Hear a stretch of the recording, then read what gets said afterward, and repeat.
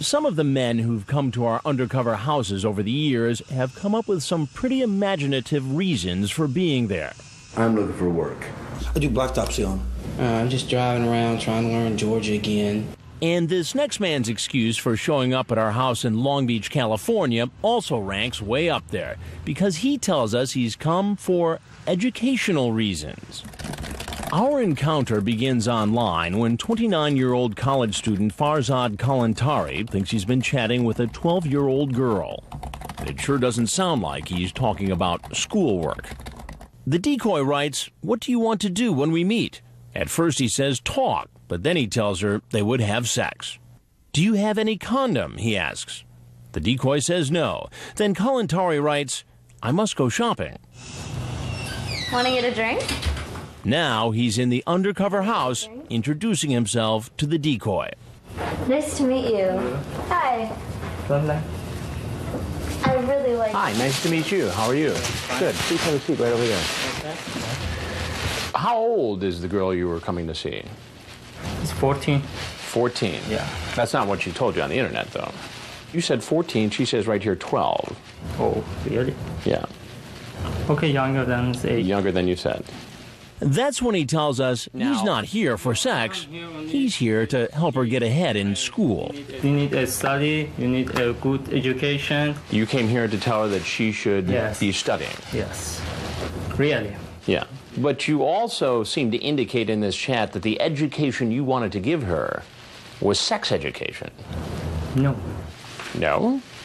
Did you forget what you talked about? Only once that I could see in this transcript did you talk about the importance of education. No, and virtually everything else talks about taking a shower with her, having sex with her. My and you. That's what you say. That's okay, what you say you want to do. my English is not good. You know, as now I speak with you, I'm Austrian people. I'm sorry? I'm born in Austria. In Austria? Yeah, I'm not English is perfect. But that's a pretty universal language right there. Blank my blank and blank you. That's English. You know what that means? Yeah. Yeah, okay. So why would you say that to a 12-year-old girl? My mistake, but I don't like this. Your mistake. Kalantari tells me this is the first time he's had a chat with an underage girl. But I point out to him that according to Perverted-Justice, he had a sexually charged chat less than 2 weeks earlier with a decoy who said she was under 14 years old. Only just chatting. All right, but see, here's the thing. What you said just a minute ago is not what you're saying now. You have a condom with you. No. You don't. Do you have it in your car? No. You want to check my car?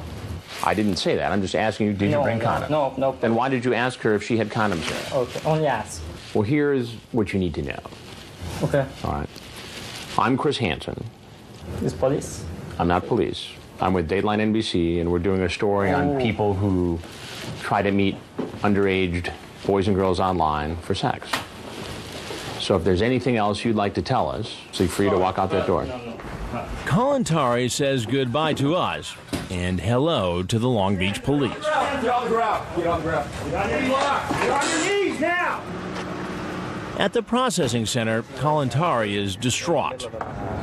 Maybe my son. Maybe. And remember what he told us? No. You have a condom with you. No. You don't. Do you have it in your car? No.